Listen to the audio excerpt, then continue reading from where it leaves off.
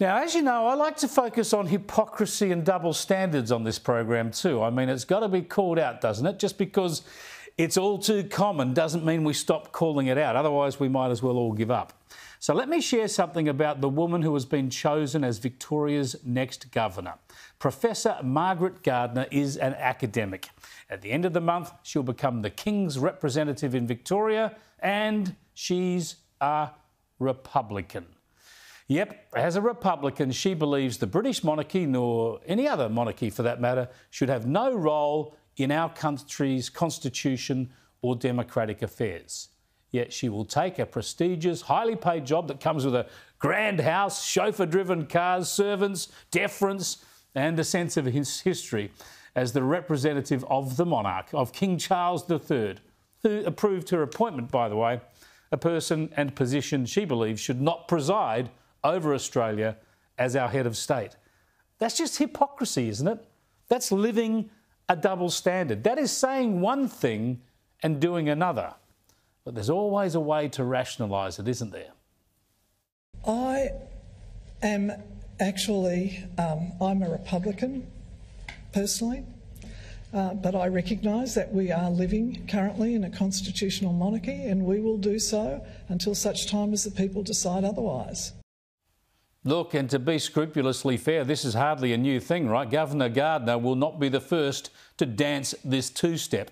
I reckon this first became a thing back in the 80s when Bob Hawke gave Bill Hayden the consolation prize of the Governor-General's gig, and Hayden was a lifelong Republican, of course. And there have been plenty of others since. Former Labor leader Kim Beazley was the Republican governor of Western Australia until very recently, and on it goes. Quentin Bryce even supported the idea of a republic in a speech while she was Governor-General. Talk about have your cake and eat it too. So let's be clear about these jobs. The Governor-General's website describes the role as being His Majesty the King's representative. The New South Wales Governor's website describes the role of the Governor by saying he or she is appointed by the Sovereign and is his representative in the state. The Governor is the formal head of state of New South Wales. In Victoria, they try to be a little bit cute. Although the Governor is appointed by the King as his representative, the Governor exercises the constitutional power of head of state in Victoria.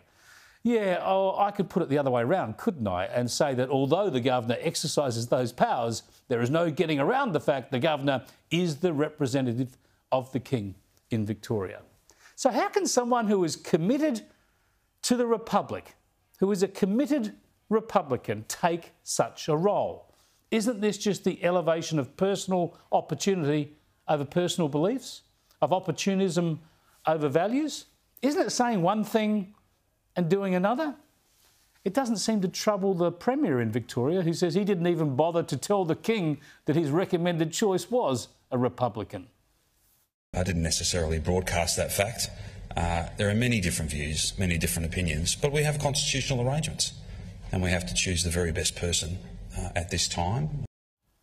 I reckon if you're a declared Republican, it's not too much to ask that, sure, you accept the system as it is, but you draw the line at being the King's representative.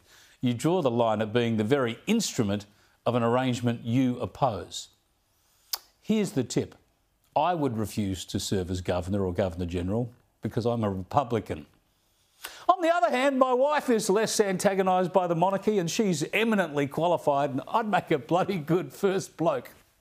No, just joking, honestly. Stand by your principles, people.